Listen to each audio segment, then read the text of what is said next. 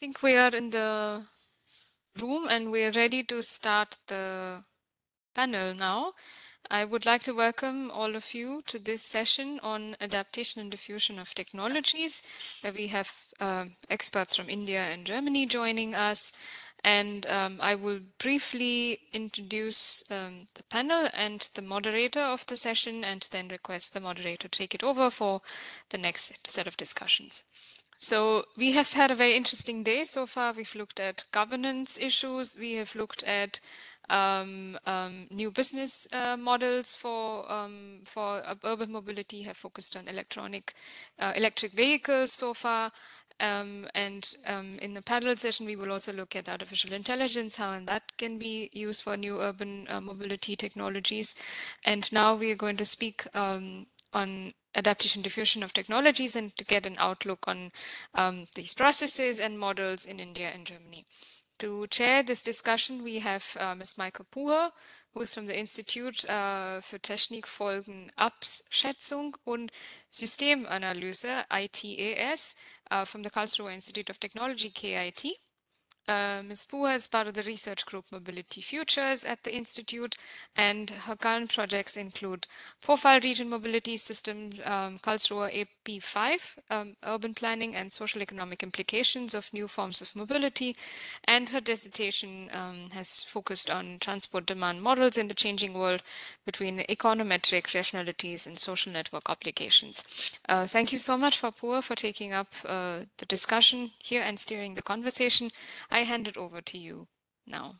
Thank you. Thank you. Good afternoon. Thank you, Adishri, for the kind introduction. From my side, I would also like to welcome you to the panel discussion on adaptation and diffusion of innovative technology. I think the latest IPCC report makes clear that drastic action is actually needed and that we urgently need to transform the way our mobility system is organized. A lot of hope in India and Germany has been put on the electrification of the mobility system. On the one hand, electric mobility is often seen as a way to create healthier, more sustainable, and more quieter, more livable cities. But on the other hand, it becomes also clear or more and more obvious that a widespread diffusion also needs to come along with different use patterns and stakeholders to change established routines for planning and governing the mobility system. Having that in mind, it is important to note that technology is not only a product of scientific and technical knowledge, but that it is also shaped by social, cultural, economic, and political contexts in which these electric cars, buses, scooters, or even bikes are being used. And therefore, I'm pleased to welcome an interdisciplinary panel of 3 experts from India and Germany who will help us to shed light on the social, economic, technical, and political factors surrounding electric mobility and its diffusion. Each of the presenter will give us a short introduction to the field, and straight after we will have the chance to ask questions to the speaker before we proceed with the next presenter. Our first presenter is Dr. Daniel Stetter, who will give us an introduction to the mobility and energy context in Germany. Mr. Stetter is Director of Smart Energy and Mobility Solution at the Fraunhofer Institute for Industrial Engineering, IAO, and his research is centered around sustainable transport, new mobility, and smart energy. He has worked as an advisor at the State Ministry Baden-Württemberg and for the Ministry for Energy, Climate and Energy Economics Baden-Württemberg, and as a PhD candidate at the German Aerospace Center. He holds a doctoral degree in energy economics and systems analysis from the University of Stuttgart in Germany and the German Aerospace Center. Mr. Stetter, the floor is yours. Thank you, Ms. Puher, and thanks to the organizers for hosting this event, and a warm welcome to the entire audience on my behalf. I brought some slides and I will try to share them. Please let me know if this works.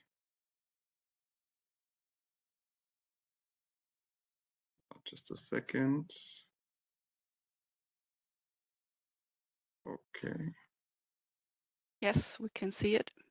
Okay, perfect. So why we're here, this is the reason basically why we work on energy and mobility related issues. It's climate change, it's global warming.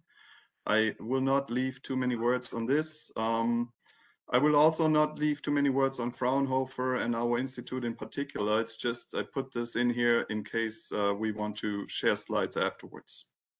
I come from Fraunhofer IAO based in Stuttgart, and we're dealing with basically how can we make processes more efficient and more climate neutral. And in my research unit in particular, we're focusing on energy systems and the integration of mobility solutions into the energy sector, and in particular the electricity sector.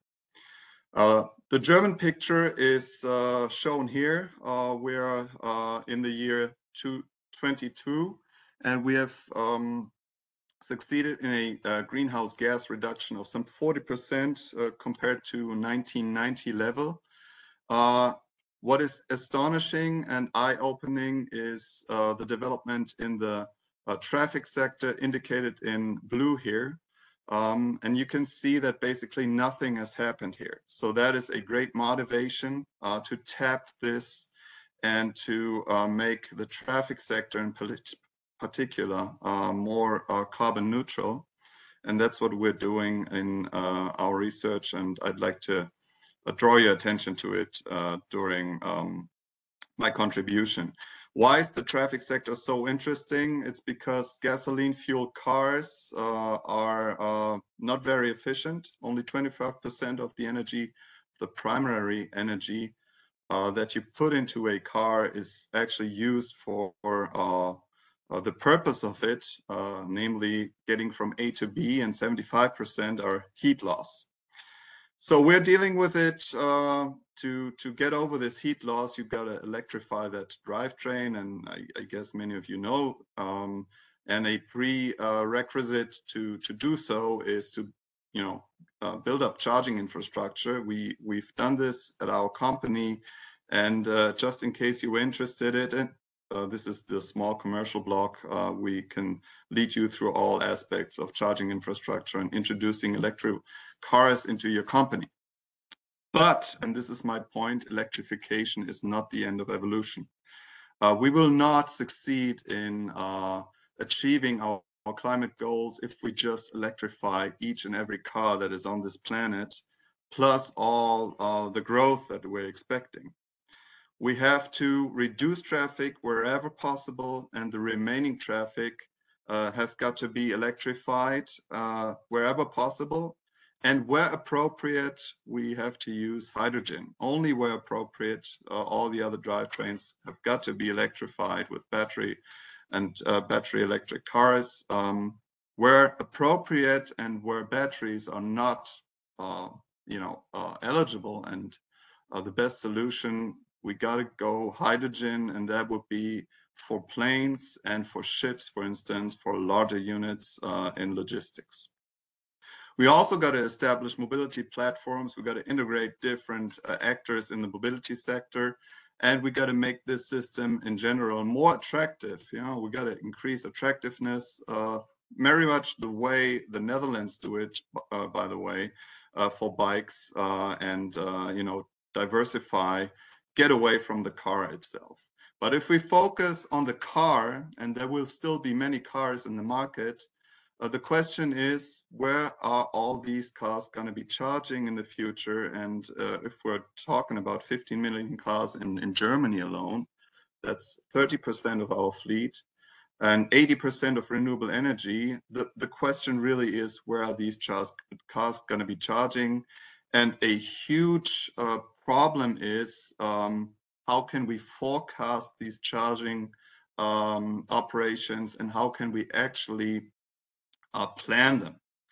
And how can we actually operate electricity distribution grids? Not this way, this is the way we're doing it today, but how can we do it more intelligently? And this leads me to my final slides. It's a proposal for a blockchain-based solution that combines all actors involved in the ecosystem of charging an electric car. It's the operator of a charging point, it's the operator of a distribution grid for electricity, but also an e-mobility provider and so forth. I will not go through the details. It's just an idea that we need a real-time system that is blockchain based. And also for the distribution of these slides later on, I put some more details here that I will not go into it. But of course, this system is there and shall, ease the introduction of electric cars into our energy system, and of course, with the overall objective to reduce CO2. Thank you, and I'm happy to be on this panel. Back to you, Ms. Poor. Thank you, Mr. Stetter. Just a quick question to start with, maybe.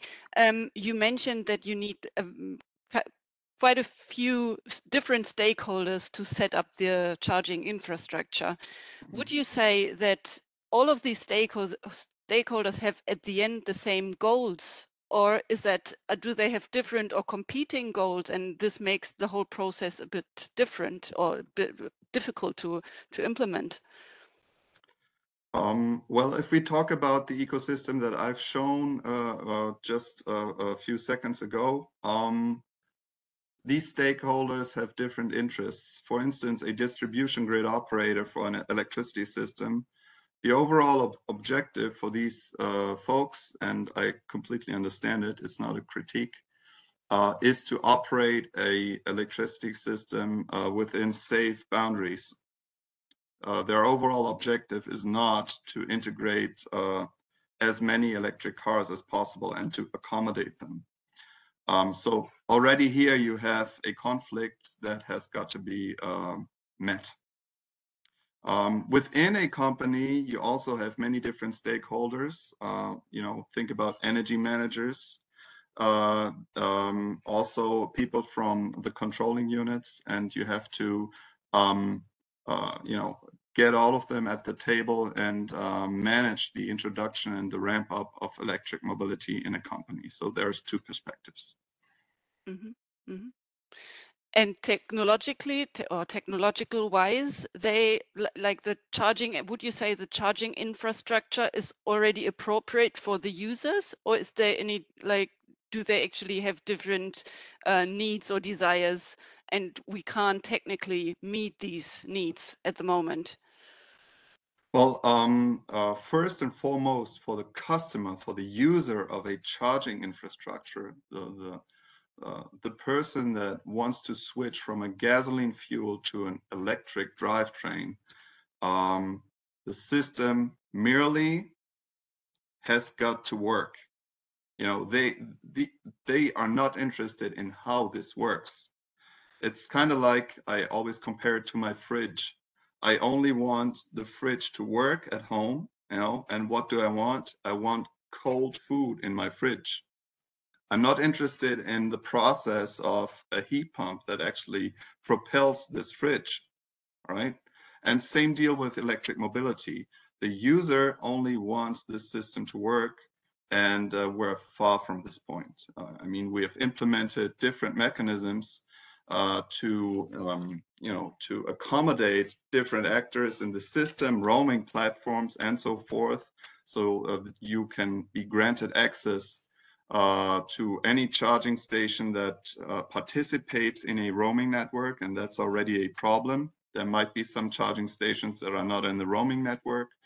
You don't have full pricing transparency, and let alone the fact that the distribution grid operator has no idea what is happening in its grid.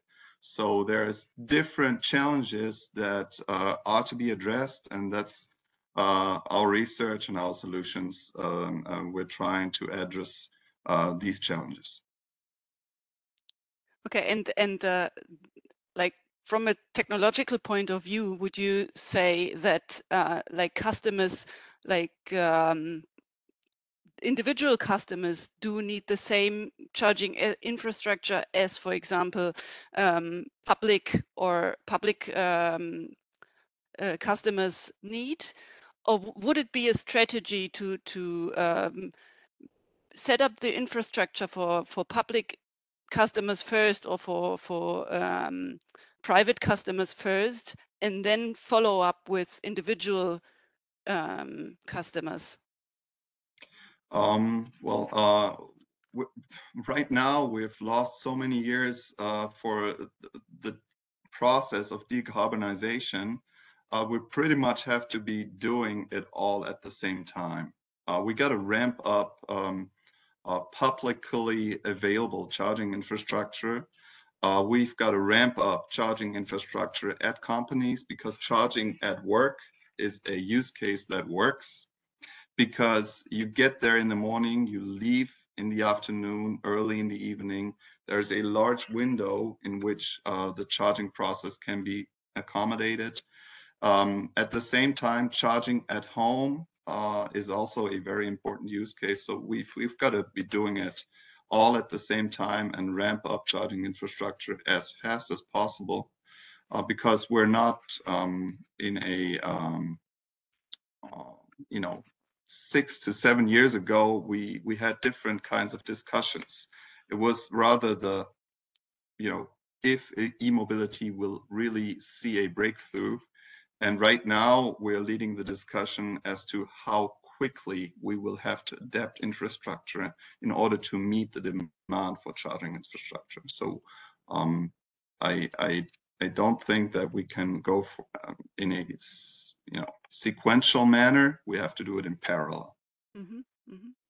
And would you say, you mentioned at the beginning of your presentation, you mentioned that like electrifying cars is not the solution, because like not all the problems we have can be addressed by just electrifying cars, but that we actually need a diversification of transport, that we need also planes and ships, but also bikes and scooters and buses.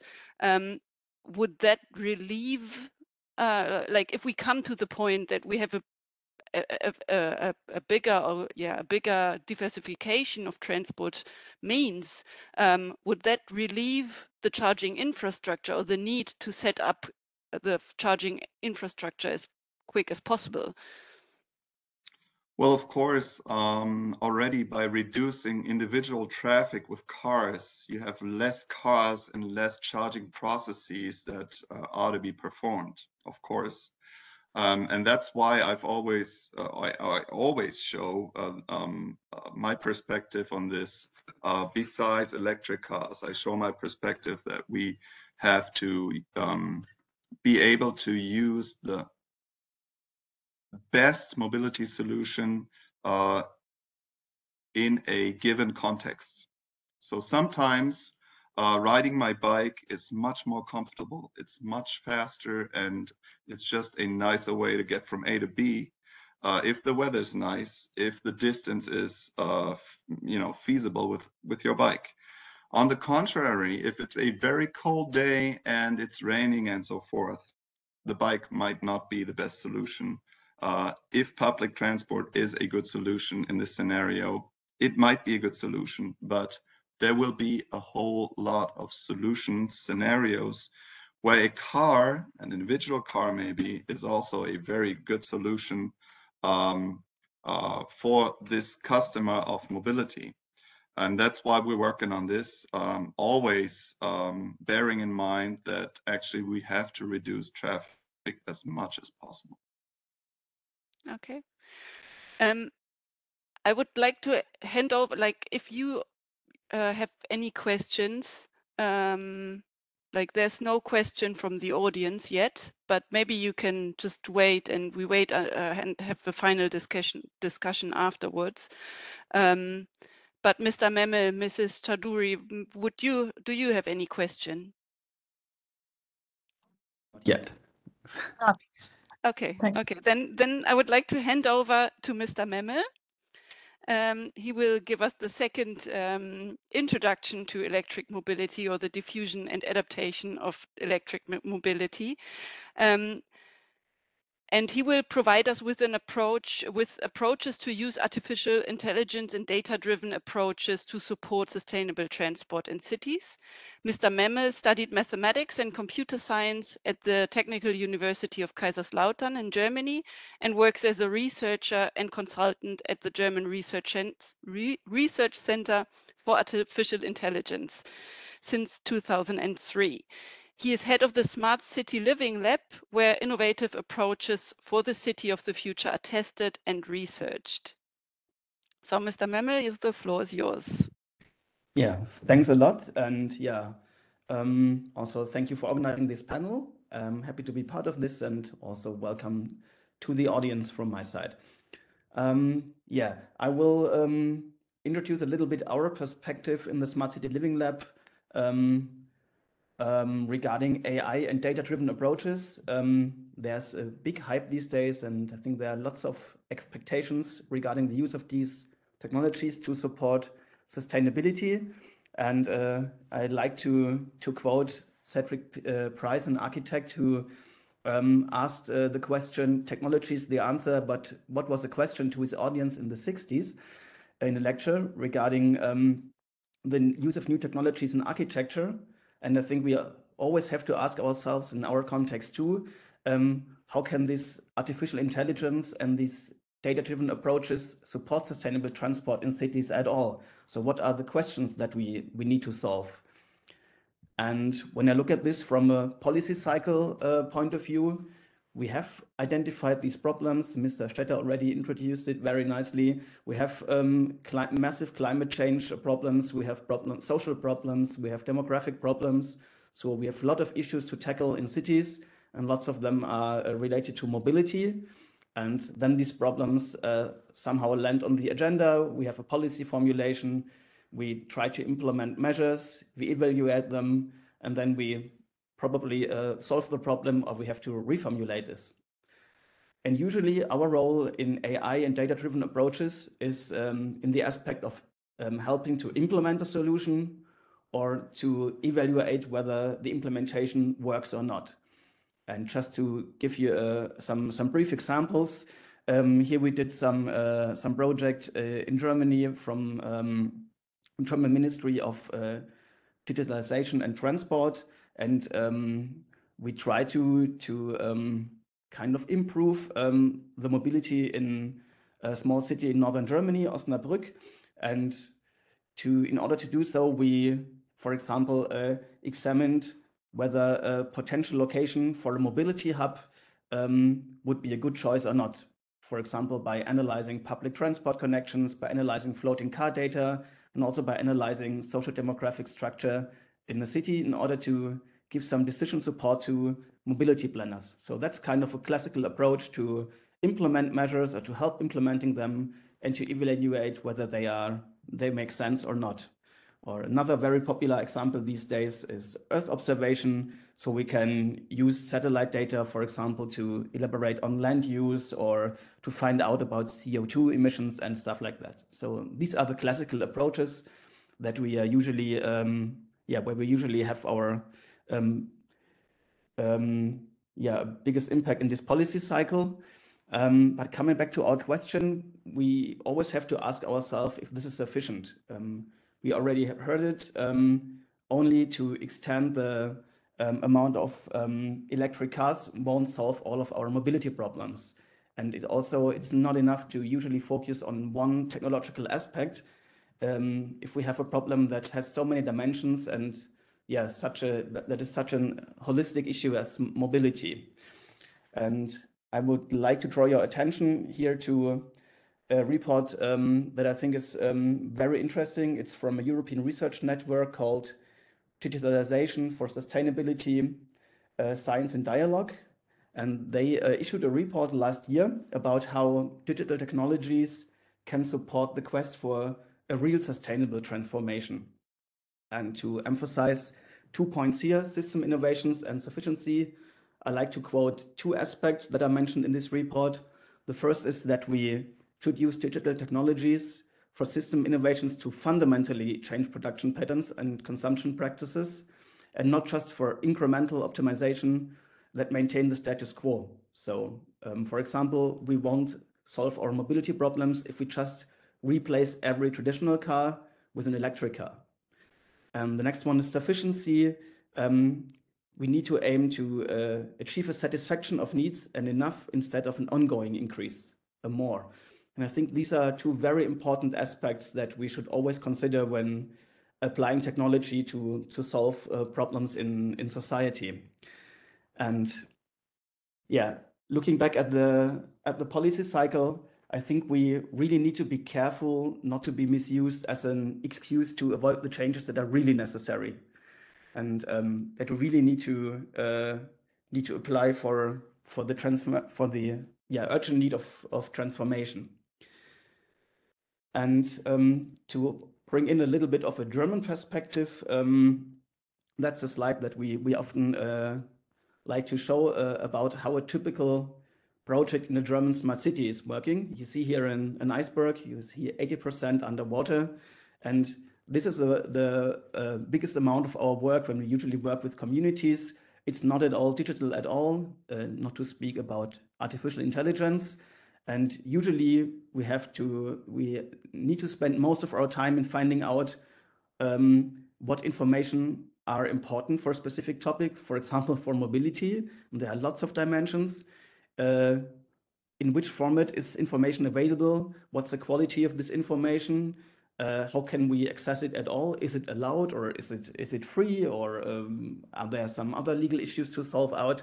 And therefore we need to take care of a lot of processes and roles in data governance and data management, which is, at least in Germany, still a big problem. And you have many stakeholders that are involved when we speak about mobility. So we do not only have the communities, we have the different stakeholders that offer different means of mobility, and we also have the citizens, of course. And then there's usually also a small part that is more or less digital. So we do all this data integration and data pre-processing.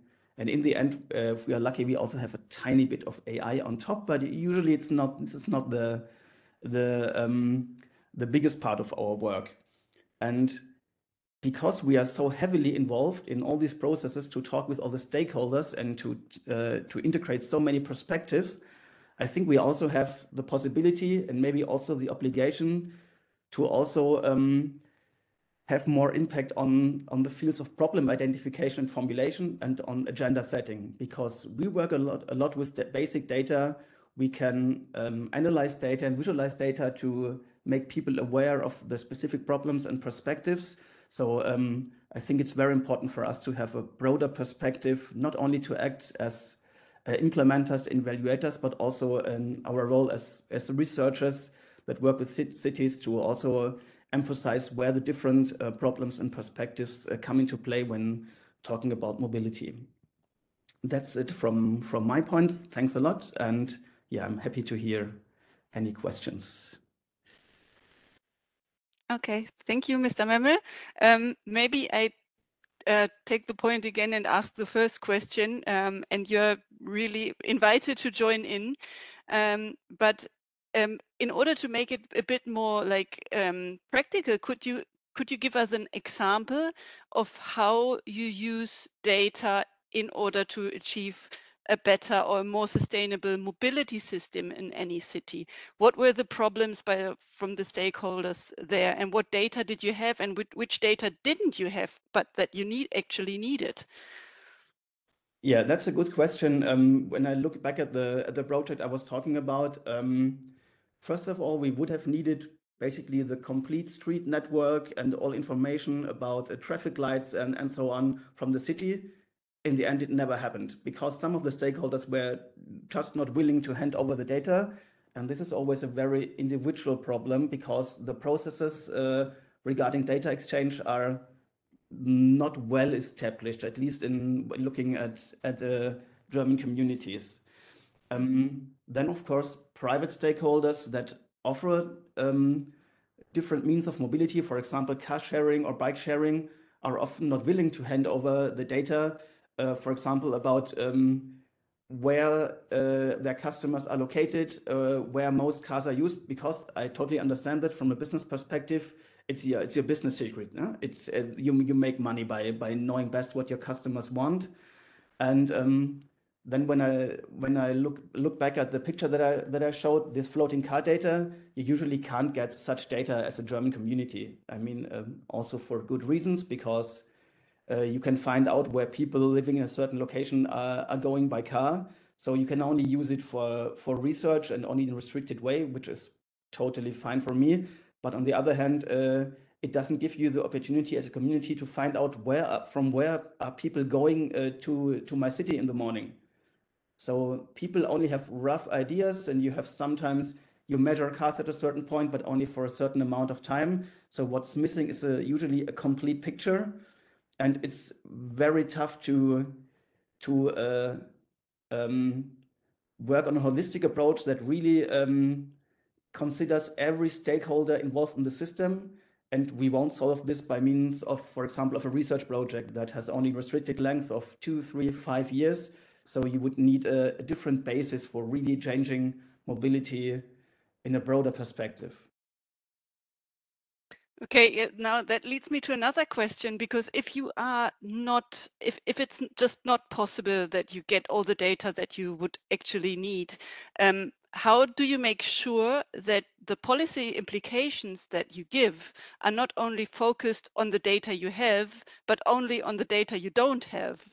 You know, because you can only like strive out the solutions from the data you have. And what do you do about the missing links? Yeah, that's a good question. I think in general, I'm not so sure if we need so much technology to define smart goals of how our transport system in the city should look like. We know pretty well what is good and what is bad. So it's not really a matter of technology to define smart goals. And that for me is one of the first things any administration has to do. We know that cities with a lot of individual cars are not the best idea ever. You don't need technology for that. It's a political issue. So we can only support the definition of such goals by means of data. For example, how much emissions do we have because of cars in the city? How much space is used by cars that park in the city? We have data on that, and I think it's not so much a problem of this missing data when we try to aim at a different idea of transport in general. So later, when we implement the details, for example, which bus lines should go in which way from where to where, we would need that. But I think we're not yet there. So sometimes it's rather maybe an excuse to argue with missing data. Mm-hmm, mm-hmm. And you focused now on Germany, of course, but are you aware of any good examples from countries of middle income or low income countries of how they use data to improve their public transport system or their transport system in general? No, I have to admit that I'm usually that we are focusing on Europe, so I'm not aware how countries with a different structure try to tackle these problems. Only some anecdotal evidence from bus transport in Africa, but we are usually very much focused on Europe, I have to admit. Any other question?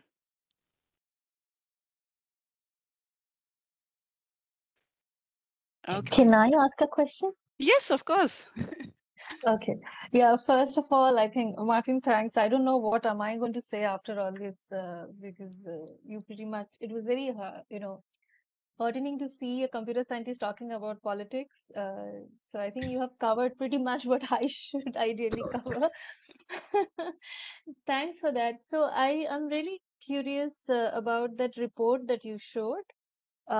Which is this digital reset report, where you said that the systemic goal, that how you kind of change the production and consumption pattern through technology rather than just doing the incremental optimization that usually most of the technologies do. So can you just speak a little bit more about that? How exactly do they talk about how to sort of shift those production and consumption patterns? Yeah, unfortunately, there's no simple solution, not at all. I think it's a thing of raising awareness. Yeah, because usually the parts in the process where these decisions are met are not on our side. So it's sometimes a little bit of a strange thing of becoming more an activist than a researcher, because usually we come into play when things are already on the agenda, and we can just try to raise the awareness that there are also other factors that need to be neglected and need to be considered. And yeah, it's a very slow process, I think. There is no simple solution for that. So it's more a political issue than a technological issue, or an issue that we usually tackle with our daily work in the context where we are acting as researchers. Yes, thank you so much. Okay, then I would hand over to you, Bidisha. Bidisha Chowdhury is an associate professor in the domain of IT and society. She received her PhD from South Asia Institute at Heidelberg University in Germany, and her research focuses on information systems for sustainable development, on politics of data and algorithms, political economy of digital identity, and sociology of work and automation and AI ethics. So I think it's a very good complement to the talk we just heard. And yeah, Bidisha, the floor is yours. Thank you so much. And thanks for the opportunity to present and share the platform with all of you. So I don't have a presentation, so I'm just going to talk because the topic here is adaptation and diffusion of technology. So I thought of talking about adaptation and diffusion of technologies in the broader context of this forum, which is sustainability.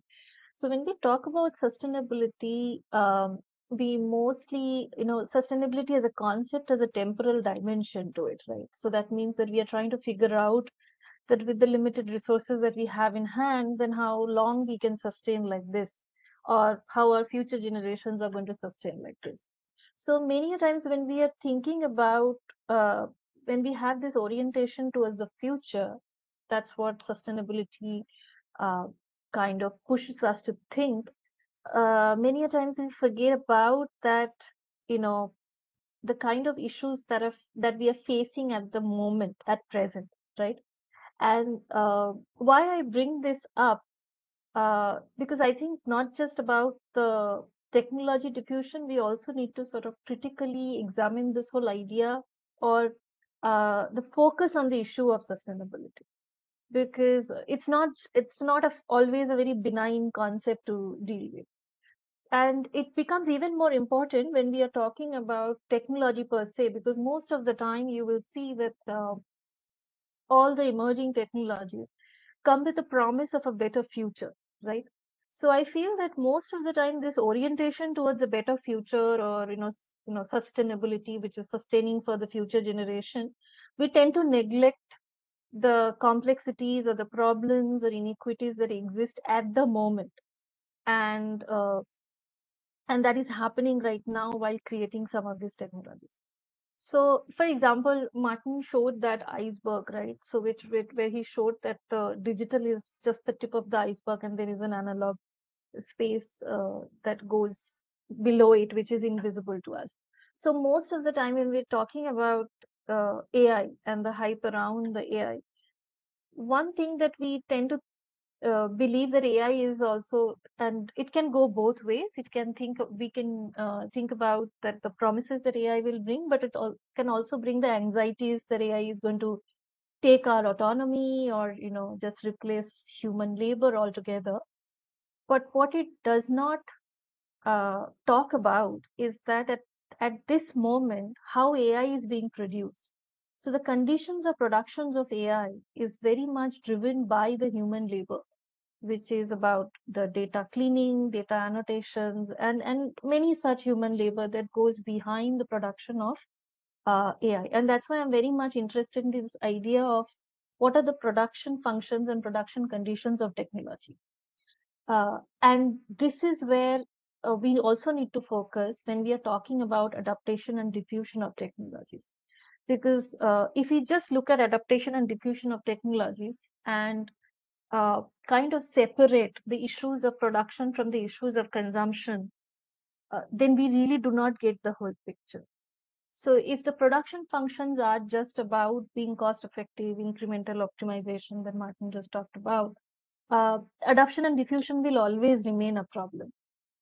And it will only lead to inequalities, it will lead to differential access to technology, and sometimes it's not just about having access or not having access, it's also about having what is the quality of the access. So even if I am able to access some of the digital technologies, and this is I'm talking more in the context of global south, uh, such as India, where people might have access to technologies, but this access is qualitatively very, very abysmal, right? It's kind of a checklist that I have access, but what I do with that access, how does that actually improve my quality of life, is really debatable. Now, this is thinking about adaptation and diffusion. Now, if we bring this idea into uh, the concept of urban mobility, and how urban mobility is, what kind of changes that are being brought about. So of course, India, like many other global south countries, smart cities is a big thing, and there are many projects that are being implemented as we speak on smart cities.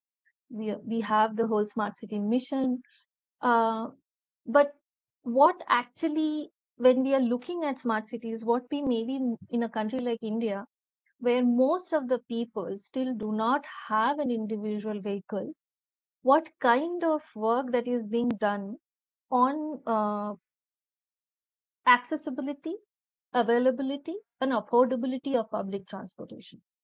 So if these are some of the focus, or these are the production goals, that's when we can talk about adoption and diffusion of urban mobility or smart mobility solutions for uh, you know more inclusive and more sustainable.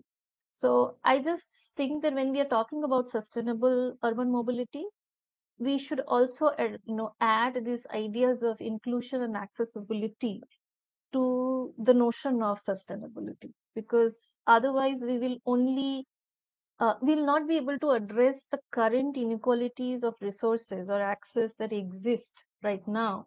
If those are not resolved, uh, those are the kind of differences which are going to sustain, unfortunately. So going forward in future, those who do not have access to better public transportation right now are going to actually be the losers of technology innovation. And this gap is only going to increase if we just focus on sustainability and not inclusion along with sustainability.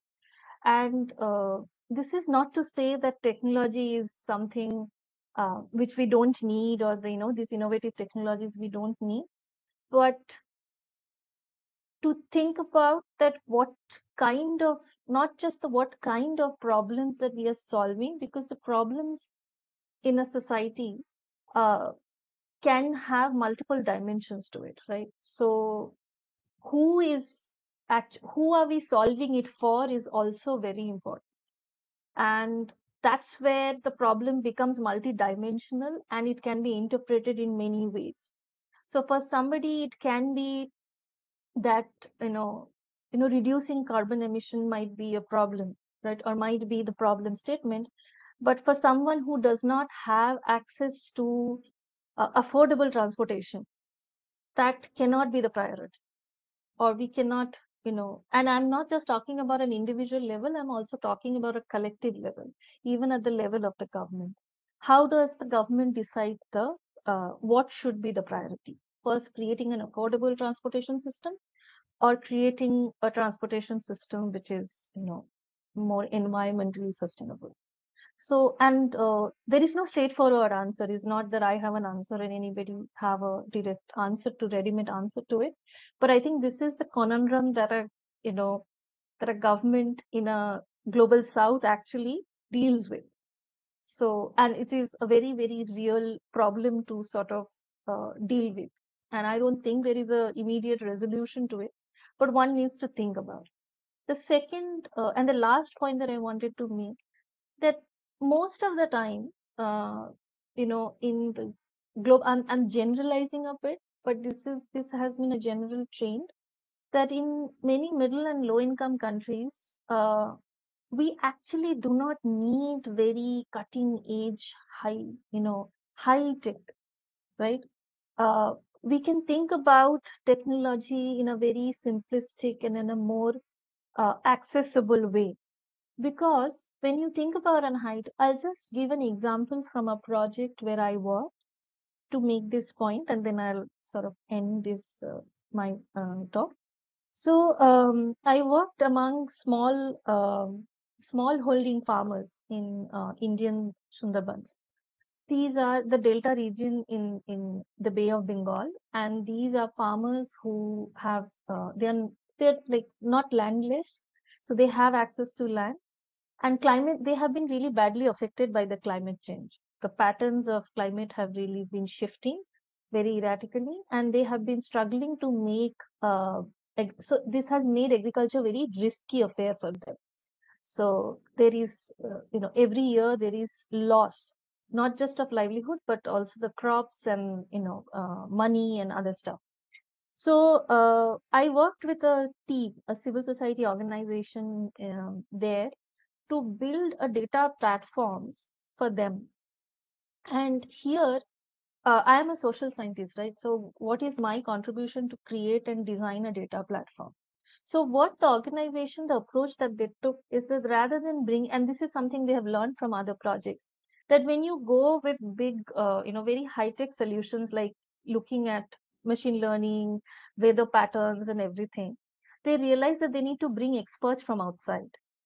And that means that you need to have financial sustainability over a longer period of time. That does not really actually build capacity within the community. So what they thought, that whatever resources that the community has, how can we use publicly available data to give agro advisory, which are homegrown. That means that these agro advisories are created by the community members themselves, in that sense that you actually do not need any external support. All you need is an initial push for the community to create this platform. And my role here was to talk to the community members, the farmers, the self-help group members, the younger generation who think of agriculture as a very risky livelihood option, and many of them do not want to continue with this livelihood options anymore.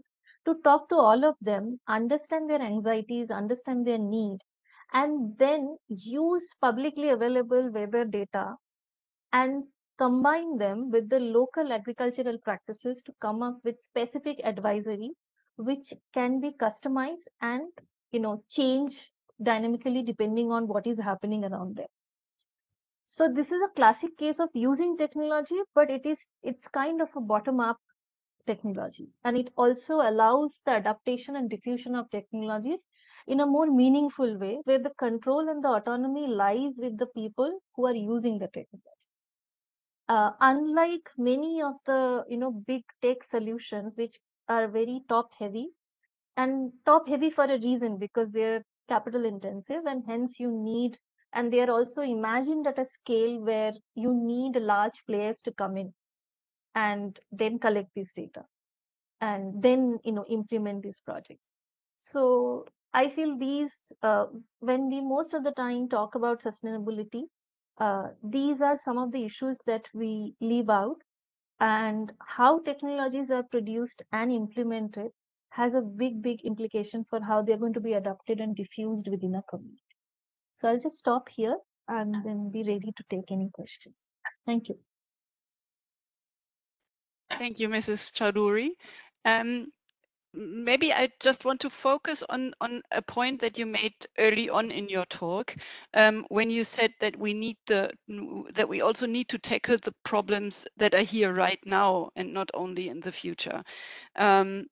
But would you say that we need to define acceptable risks to any technology, or is it even feasible to define acceptable risks? I Or think potential infringements, sorry, not just risks, but also infringements. what do you mean by infringements? Like any side effects that are not welcome. I feel like this, it's, it's, of course, when you are implementing it, or, designing a solution, you will have an assessment of risk and strategies to mitigate it. But, in a very large scale projects, which are very top down, it becomes very difficult to understand or even to foresee some of this risk, right? And as I said, right, like the priorities are so different depending on where you are implementing them. So I'll just give you a very small example. In one of the smart city projects that we are looking at, one of the uh, ground level bureaucrats. So for them, privacy is not his concern, right? When he is collecting and sort of circulating the data within the system for better decision making or better implementation of the project that he is responsible for. So for him right now, that the data is coming at a level of accuracy and the data is flowing at a, through the pipeline that it's supposed to, is his concern. So for him, that once this pipeline is in place and stabilized, I'll think about privacy. So the priorities are very different depending on who is looking at the solutions and who is making the decisions. So I think to have a very holistic assessment of uh, technologies well in advance is a very, very difficult ask, actually. And maybe a question, it's for all of you maybe, is do you think that we can that we need or that we are able to evaluate benefits only in market terms, like how many charging infrastructure do we have, or how many electric cars are on the market right now? Or do we need to tackle the more normative targets? For example, stability or sustainability, quality of life was mentioned by Mrs. Chowdhury.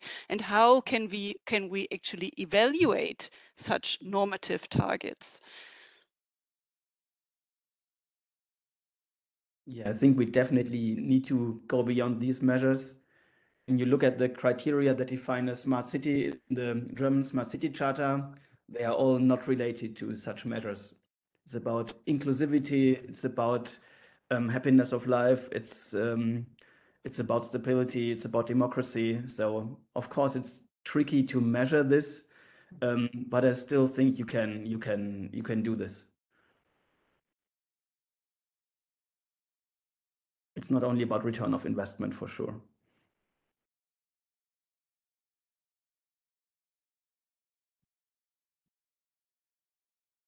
I have one question from the audience. I would just read it out. How can the diffusion of innovative technology be effectively promoted in the electric vehicle sectors? And to what extent is this related to technology transfer?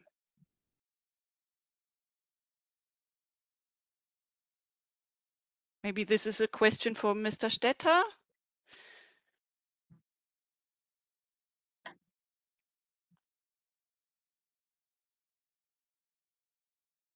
How policy can be translated into tech transfer? That was the question, right?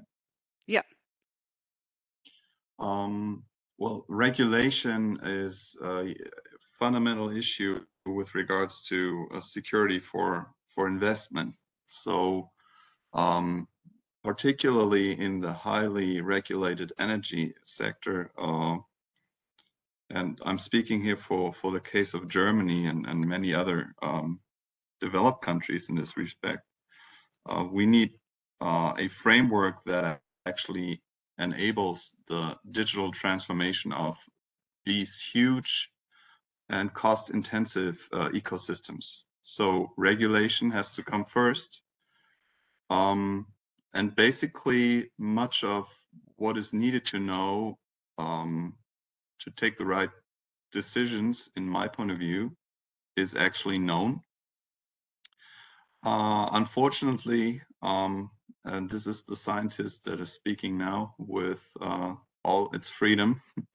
Unfortunately, there's a lot of lobbying going on, and decisions that could be taken and actually could have been taken in the past are still procrastinated. So again, regulation has to come first because a lot of money is in the game, and significant investment is triggered by market. There's no doubt about it. We've seen it with soaring energy prices in the past year, while at the same time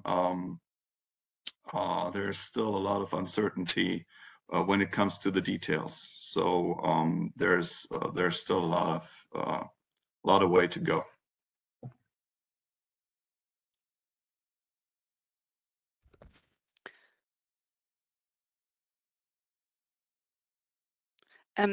I have another question for Ms. Chowdhury, maybe, because you were talking about the example from the farmers in the more rural area in India, and if you think now of electric mobility, can you like share with us what do you think in which context or under which circumstances electric mobility would be beneficial in a more rural context in India?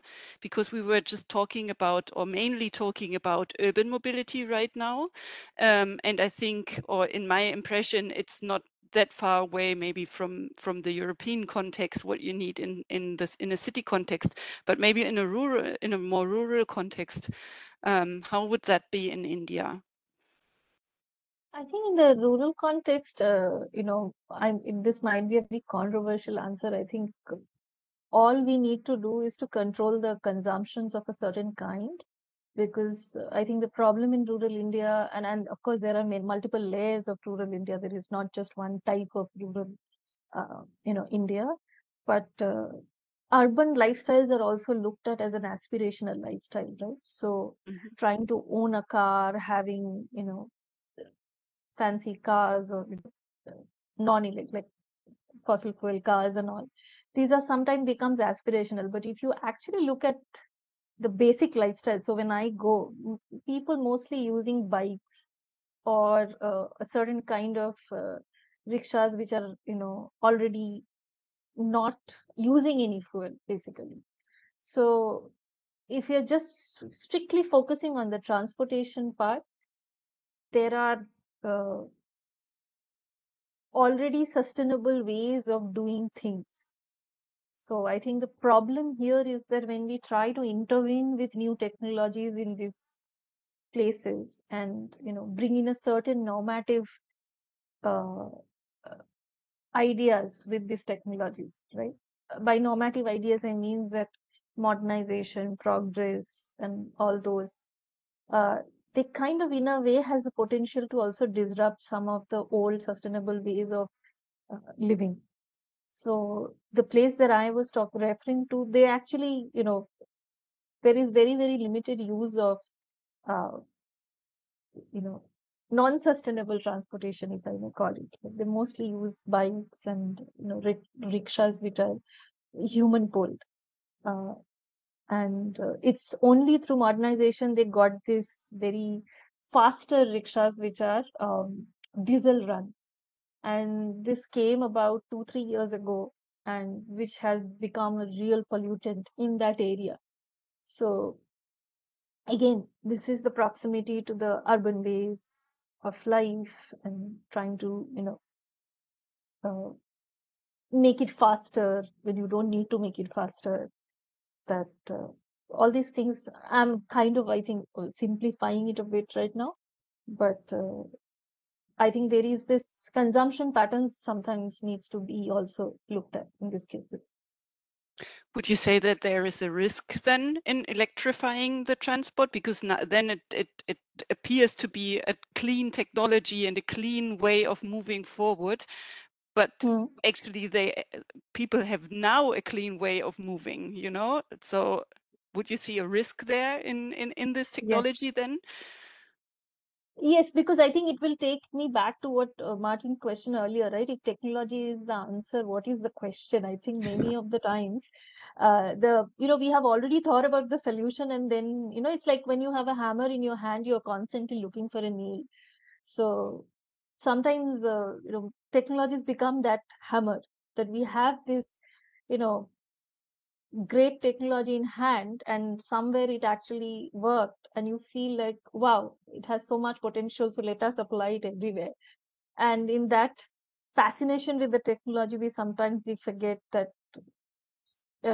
it's not that it's not always related to risk or harm. Sometimes it's just not needed. So, so I think that risk is always there. That in our fascination with the technology itself, we tend to sort of go overboard about it. I would straight away pass that question over to my German colleagues. Like, how do you see that in the European context?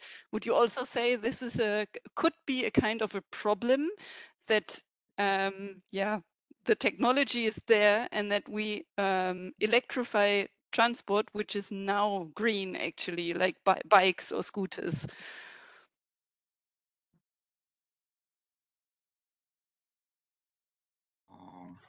I will start. Okay, Martin.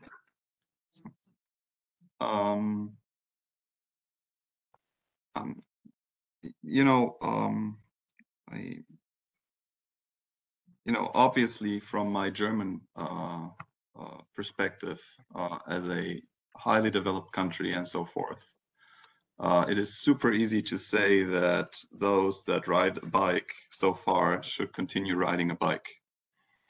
But if you consider the discussion on a more broader level, on a global level, how could I argue that people in the so-called developing countries should not pursue the kind of, or obtain the kind of living standard that I've enjoyed over the course of my entire life so far. So I will leave it by this question. No, sorry, I think you got me wrong. I didn't mean to judge the Indian context, but I wanted you to judge the German context. Aren't we at risk in Germany as well, that we think we have a technology which is superior to the one we had before, and that we are now electrifying everything, even though we can use bikes now and we can use our feet now without the use of any electrification?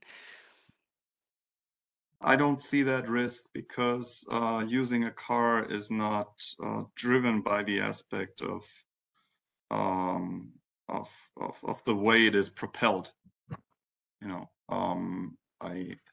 I understand your point, and I think we should always,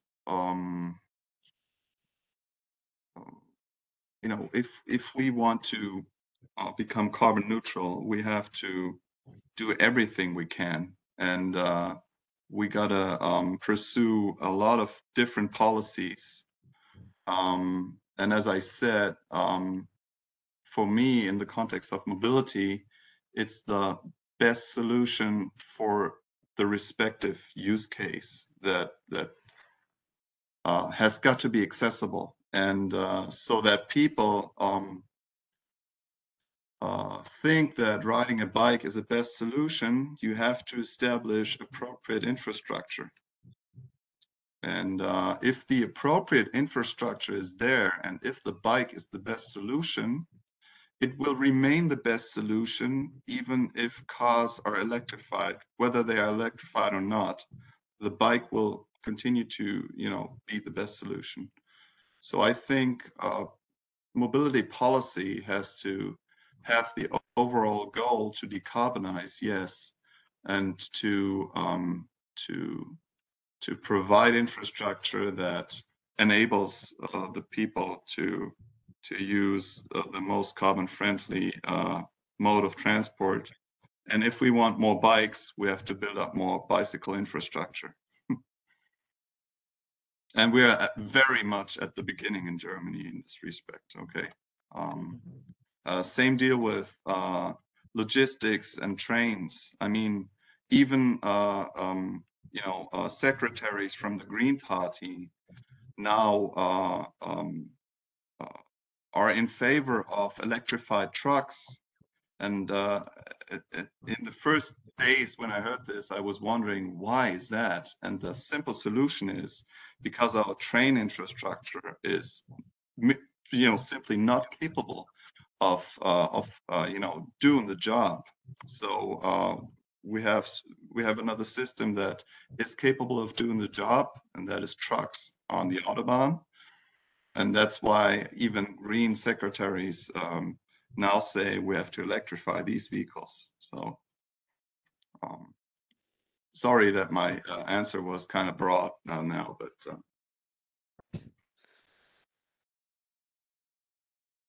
maybe also shortly elaborating on this, I think it's definitely a point worth a discussion, but it's not the main issue that we have to tackle now. We also talked a lot about, for example, if these electric scooters are replacing a worse kind of mobility by means of the people do no longer use cars, or will it replace a walk on foot?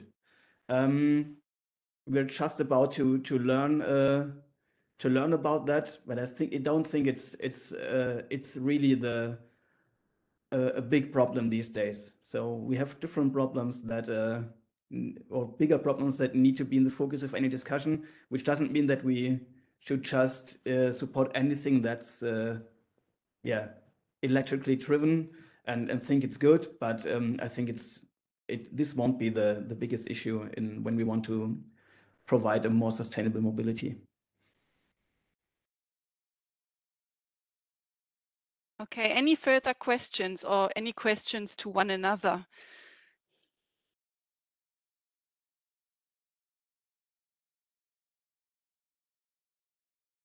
Okay, then I would just very shortly wrap up the whole session. I think it was very interesting. We had a broad expertise on very different topics with regards to adaptation and diffusion of technologies. We first heard a major view or an overview on the technology and its entanglement with the energy system, and how important it is to set up the charging infrastructure in order to get that electric mobility actually running. And then we had an overview on data-driven approaches and an overview on how we can actually use data and what we need, what kind of data we need in order to solve the questions, the problems ahead. And then last but not least, we had Mrs. Chowdhury opening up on a societal view on electric mobility, or on sustainability and innovations in general, and the question of what actually the good life is, and if the good life is always for everybody the same, or if we need to discuss on what actually the good life is. And thank you to all the speakers. I really enjoyed this session. Yeah, and also thank you very much for the organizers. Everything went very well and smooth. So yeah, goodbye, and Yeah, until the thank next you. time. Yeah, thank you so much from me. Thanks a lot for taking time out also in the pre-discussions and today to give your inputs. This has been a interesting session. I was listening in the background, learned a lot. And we would like to ask you to stay back for a minute as we close the day, wrap up the day and the conference at the same time. And to the participants who've been here in the audience, thanks a lot for your time. a couple of recordings from the sessions would be available from our website a little bit later. And for those of you who joined through the platform, you will still be able to access some of the networking aspects of the event a little bit later. So thanks a lot. We will close the event here, and I request then the speakers to stay back for a minute. Thanks, and see you next time. Bye-bye. Thank you. Thank you. Thank